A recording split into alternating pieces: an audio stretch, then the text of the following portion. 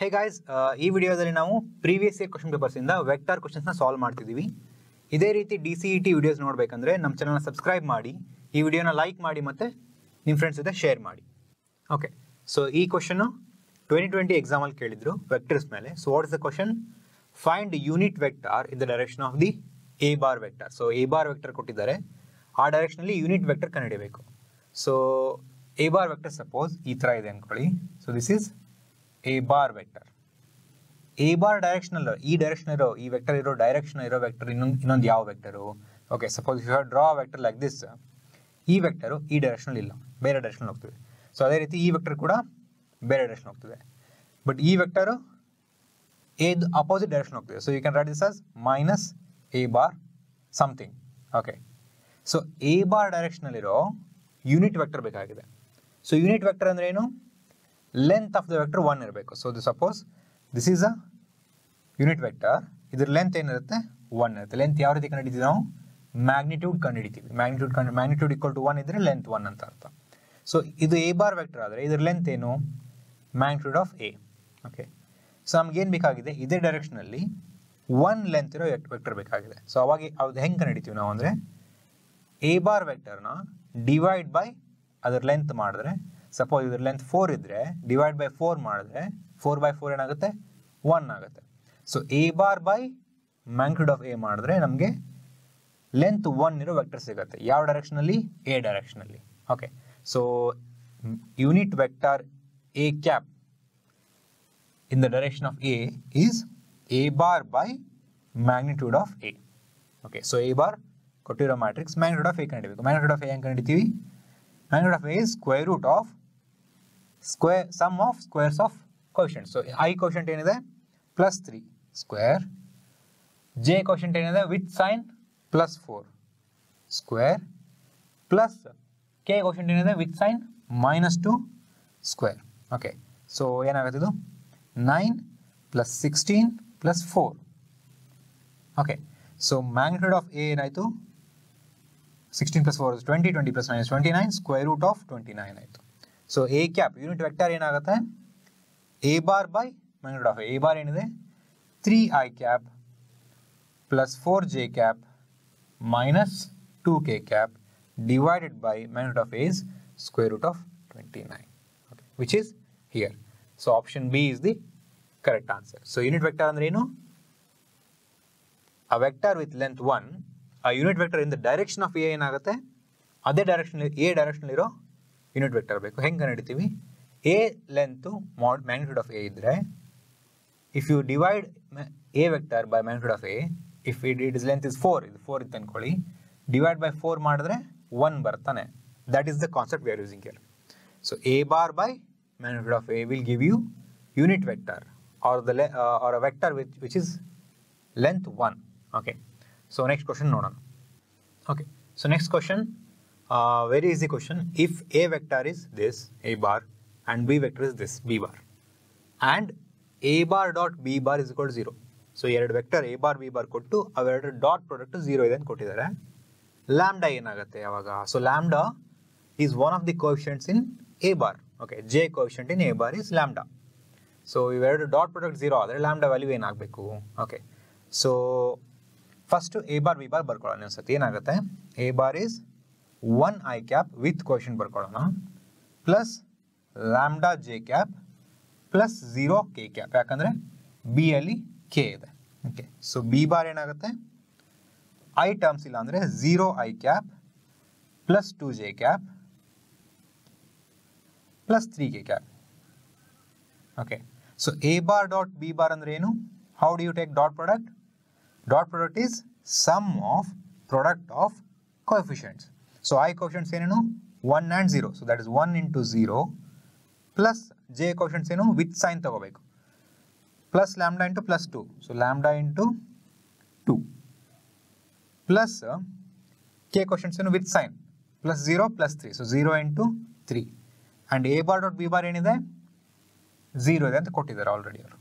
Okay, so ಏನಾಗುತ್ತೆ? 1 into 0 is 0 plus lambda into 2 is 2 lambda plus 0 into 3 is 0 is equals to 0.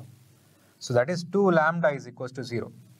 So 2 lambda 0 ಆಗಬೇಕಂದ್ರೆ lambda ಏನಿರಬೇಕು 0 ಇರಲೇಬೇಕು. Okay, ಯಾಕಂದರೆ 2 ಈ ಕಡೆ ಕಳಿಸಿದ್ರೆ 0/2, anything by 0 is 0. So lambda value is 0. So that is option D is the correct answer. So simple, simplest question they can ask. Instead of directly asking you dot product ಏನಾಗುತ್ತೆ ಅಂತ ಕೇಳೋ ಬದಲು dot product ಅವರೇ ಕೊಟ್ಟು ಒಂದು quotient miss ಮಾಡಿ ಒಂದು ಕೋಶೆಂಟ್ನ lambda ಅಂತ ಕೊಟ್ಬಿಟ್ಟು ಆ ಕೋಶೆಂಟ್ ಏನಾಗುತ್ತೆ, that is the question. So this is a very easy question. Next question ನೋಡೋಣ. Okay, so third vector question in 2020 exam is area of the triangle is what. So area of the triangle ಕೇಳಿದರೆ area of the triangle whose adjacent sides, adjacent ಅಂದರೆ ಅಕ್ಕಪಕ್ಕ, ಬದಿ ಅಕ್ಕಪಕ್ಕ ಅಂತಾರಲ್ಲ ಆ ಥರ. So area of the triangle whose adjacent sides are A bar and B bar. So ಈ ಥರ ಒಂದು ಟ್ರಯಾಂಗಲ್ ಇದೆ. ಓಕೆ, ಸೊ ಈ ಎರಡು ಸೈಡ್ ಇದಾವಲ್ಲ, ಇದಕ್ಕೆ ಇದನ್ನು ನಾನು ಎ ಬಾರ್ ಅಂತೀನಿ, ಇದನ್ನು ಬಿ ಬಾರ್ ಅಂತೀನಿ. ಸೊ ಅಕ್ಕಪಕ್ಕ ಇರೋ ಎರಡು ಸೈಡ್ ವೆಕ್ಟರ್ಸ್ನ ಕೊಟ್ಟಿದ್ದಾರೆ. ಸೊ ಇದರ ಏರಿಯಾ ಏನಾಗುತ್ತೆ ಅಂತ ಕೇಳಿದ್ದಾರೆ. ಸೊ ಏರಿಯಾ ಏನಾಗುತ್ತೆ ಅಂತ ಕೇಳಿದ್ದಾರೆ. Okay, so what is the concept we have to use here? This is a question on cross product of the two vectors. Okay, yakandre when you take cross product a bar cross b bar and take magnitude, okay, avaga ಏನು ಆಗುತ್ತೆ ನಿಮಗೆ ಏನು ಸಿಗುತ್ತೆ ಅವಾಗ ಅಂದರೆ area of parallelogram ಸಿಗುತ್ತೆ. Okay, ಯಾವ parallelogram? So suppose if I continue like this, okay, so ಈಗ ಒಂದು ಪ್ಯಾರಲೋಗ್ರಾಮ್ ಬಂತಲ್ಲ, A bar and B bar are the two sides of this parallelogram, and if you take A bar cross B bar and magnitude of A bar cross B bar, you will get area of this full area. Okay, but if you only want area of this triangle, so avage enagutte half of the parallelogram area ಕಂಡಿಡಿದ್ರೆ ಸಾಕು. Okay, so area of triangle ಏನಾಗುತ್ತೆ, area of triangle is equals to half of the area of parallelogram. Area of parallelogram ಯಾವುದಕ್ಕೆ equal ಇದೆ? Modulus of A bar cross B ಬಾರ್ಗೆ equal ಇದೆ. So area of triangle formula ಏನು? 1/2 A bar cross B bar magnitude ಕಂಡುಹಿಡಬೇಕು. So A bar cross B bar ಯಾವ ರೀತಿ ಮಾಡ್ಬೇಕು ನಾವು? A bar cross B bar is a determinant. It's a determinant whose first row is I, J and K, right? I cap, J cap and K cap. And second row ಏನಿರುತ್ತೆ? A bar coefficients ಇರುತ್ತೆ. So A bar coefficients ಏನೇನು? I coefficient 2, J coefficient -1, K coefficient 2. So that is 2, -1 and 2. And third row ಏನಿರುತ್ತೆ? B bar coefficients ಇರುತ್ತೆ. So B ಯಲ್ಲಿರೋ coefficients ಯಾವ್ಯಾವು? I coefficient ಏನು? 3, J coefficient ಏನು? -1, K coefficient K ಇಲ್ಲ ಅಂದರೆ 0 ಅಂತ ಅರ್ಥ. ಓಕೆ, ಸೊ ಈ ಡಿಟರ್ಮಿನೆಂಟ್ ಸಾಲ್ವ್ ಮಾಡಿದ್ರೆ ನಮಗೆ A bar cross B bar ಬರುತ್ತೆ. A bar cross B bar is a cross product of to vectors R vector product of vectors. So ನಮಗೆ A bar cross B bar ಮಾಡಿದಾಗ ಇನ್ನೊಂದು vector ಬರುತ್ತೆ. ಆ vector magnitude ಕಂಡು ಹಿಡಿದ್ರೆ area ಸಿಗುತ್ತೆ. So how do you open this determinant? So first plus minus plus ಅಂತ ಬರ್ಕೋಬೇಕು.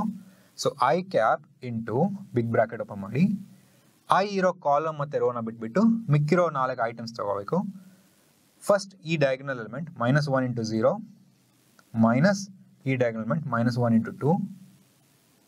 Second minus J cap, J ಇರೋ ಕಾಲಮ್ನ ರೋನ ಬಿಟ್ಬಿಟ್ರೆ 2 2 3 0 ತಗೋಬೇಕು. 2 into 0 is -3 into 2 plus K cap.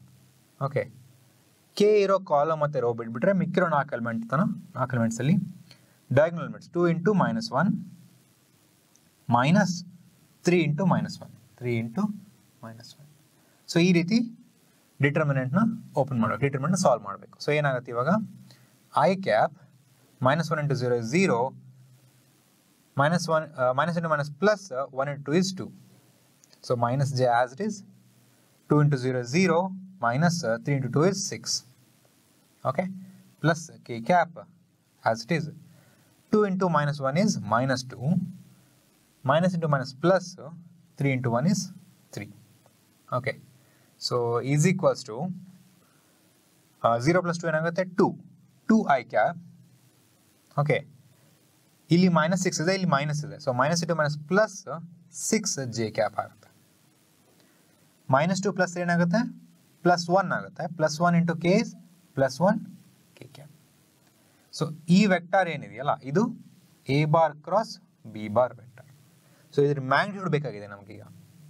Area ಕಂಡುಹಿಡಿದಾಗ ಅದ್ರ ಮ್ಯಾಗ್ನಿಟ್ಯೂಡ್ ಕಂಡುಹಿಡಿದು ಡಿವೈಡ್ ಬೈ 2 ಮಾಡಿ. ಸೊ ಇದ್ರ ಮ್ಯಾಗ್ನಿಟ್ಯೂಡ್ ಏನಾಗುತ್ತೆ, square root of some of squares of coefficients. So I coefficient ಏನಿದೆ 2 ಸ್ಕ್ವೇರ್ ಪ್ಲಸ್ ಜೆ ಕೋಎಫಿಷಿಯೆಂಟ್ ಏನಿದೆ with symbol plus 6 square plus K coefficient ಏನಿದೆ with symbol plus 1 square. So ಏನಾಗುತ್ತೆ ಇದು 4 plus 36 plus 1, 36 plus 4 is 40, 40 plus 1 is 41, 41 ಆಗುತ್ತೆ. Square root of 41 ಆಗುತ್ತೆ. ಏನು A bar cross B bar magnitude, but area ಏನಿದೆ 1/2 A bar cross B bar magnitude. So that is 41 square root of 41/2. Square root of 41/2 ಎಲ್ಲಿದೆ? ಇಲ್ಲಿದೆ. Option B is the right answer. Square root of 41 is not the answer. Square root of 41/2. ಅವ್ರೇನಾದರೂ area of parallelogram ಕೇಳಿದ್ರೆ ಅವಾಗ just square root of 41 answer ಇರುತ್ತೆ. Area of triangle is half of area of parallelogram. Okay, so ಅದು ನೆನಪಿಟ್ಕೋಬೇಕು. So this question is cross product question. ಏನೋ some what twist ಇದೆ. ಏನಿದೆ, area of triangle ಕೇಳಿದಾನೆ, direct ಆಗಿ cross product ಮಾಡೋದು ಕೇಳಿರಲ್ಲ. So you have to understand that you have to do cross product to find the area of triangle. Okay, so that is 2020 vector questions. ಈ ಸರ್ತಿ DCET ಬರೆಯೋರಿಗೆ ಒಂದು ಒಳ್ಳೆ advantage ಇದೆ. ಅದೇನಂದ್ರೆ 50 marks out of 100, that is 50% of the questions are coming from applied mathematics. So applied mathematics ಅಲ್ಲಿರೋ ಎಲ್ಲ topics cover ಆಗಿರೋ ಥರ ನಾವು ಒಂದು ಕೋರ್ಸ್ ಮಾಡಿದ್ದೀವಿ. ಆ ಕೋರ್ಸಲ್ಲಿ ಟಾಪಿಕ್ ವೈಸ್ ಎಕ್ಸ್ಪ್ಲನೇಷನ್ ಮತ್ತು previous year question paper solutions ಇದೆ. ಆ ಕೋರ್ಸ್ನ ನೀವು ಒಂದು ಸರ್ತಿ ನೋಡಿದ್ರೆ 50 marks ನಿಮಗೆ guarantee. Okay, so please go and check out our course. Course link ನಾನು ಕೆಳಗಡೆ ಡಿಸ್ಕ್ರಿಪ್ಷನ್ ಅಲ್ಲಿ ಕೊಟ್ಟಿದ್ದೀನಿ.